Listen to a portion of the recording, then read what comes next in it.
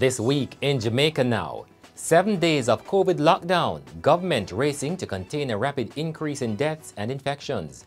Delta in Jamaica, Westmoreland and St Elizabeth the epicenter.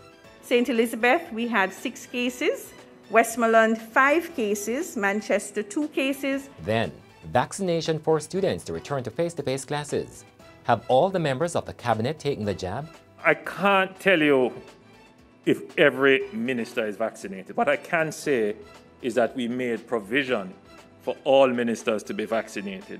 Why the government didn't pull the permit for the Dream Weekend Party series. Tropical Storm Grace strikes Jamaica, leaving $171 million in damage.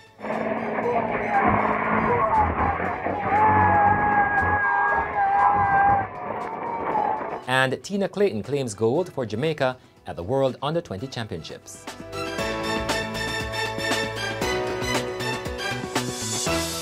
I'm Damian Mitchell, and this is Jamaica Now. Jamaicans rushed to supermarkets on Friday ahead of a series of lockdowns as the government races to contain a rapid increase in COVID deaths and infections.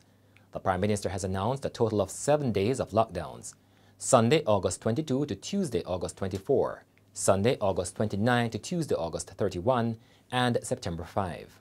Why not a straight 7-day lockdown? Let me answer you this way. A 7-day lockdown is not inconceivable.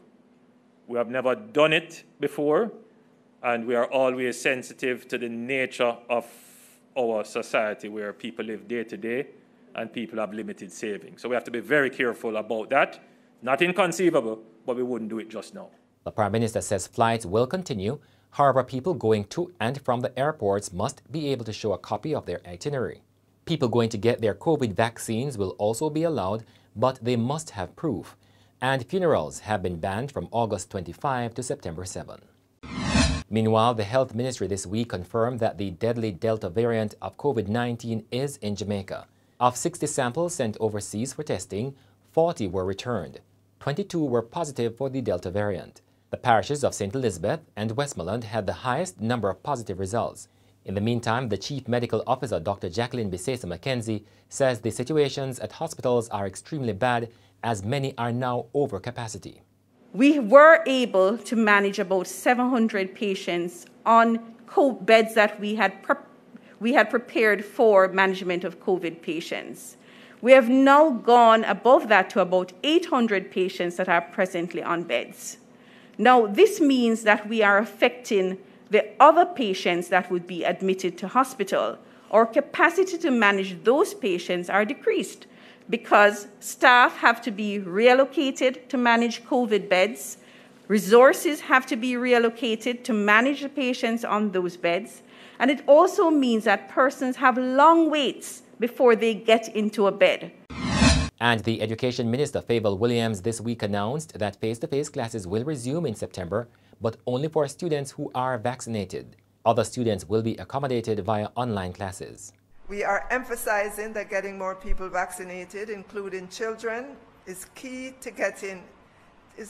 in helping us to return to face-to-face classes.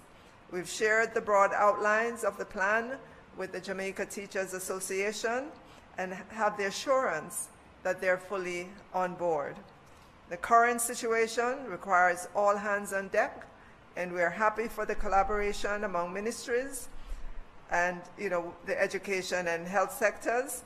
Now we're saying to parents, now is your time to recognize the urgency of the time and take your children to be vaccinated.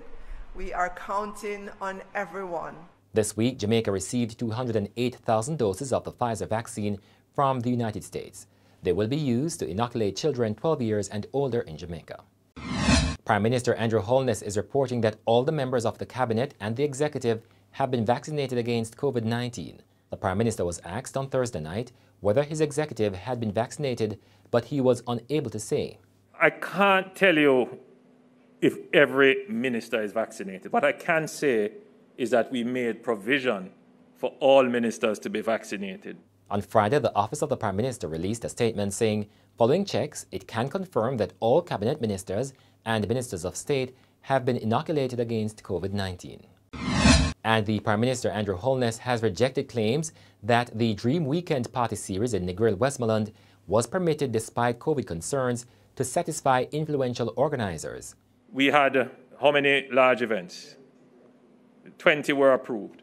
And so once we gave that period that we were approving small and large events and the approvals were granted, we thought it best not to withdraw the approvals. However, you will acknowledge, Damien, that we reduced the parameters in which they could operate, meaning that the curfews were set at 11 o'clock. We reduced them right down to, I believe, 7, and on weekends they went down to 3 or 2 o'clock. I think it was 3 o'clock.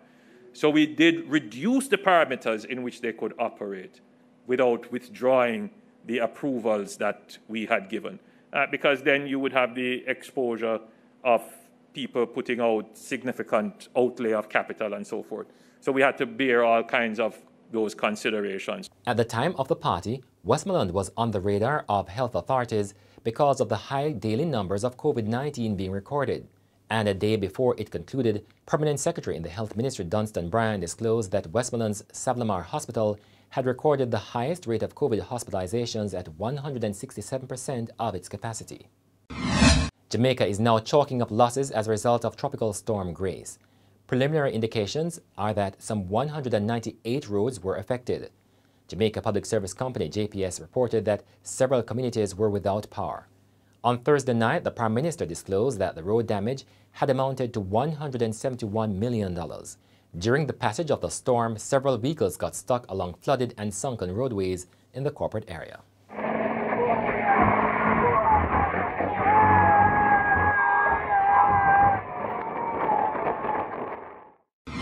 Jamaica's Tina Clayton this week won the women's 100-meter final in a personal best 11.09 seconds at the World Athletics Under-20 Championships in Nairobi, Kenya. It means Jamaica now owns all the women's 100-meter sprint titles for all the world events.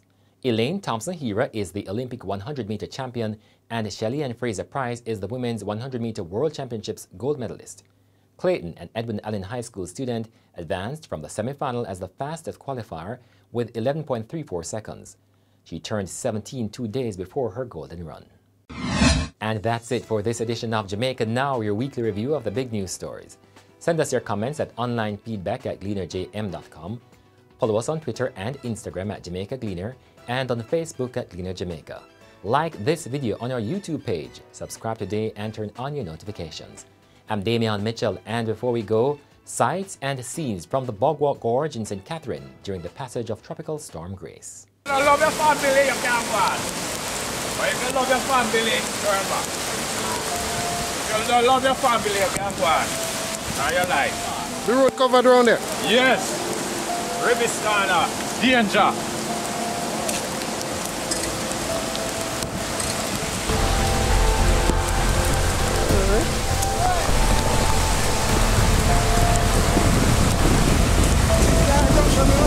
Yeah, go around there.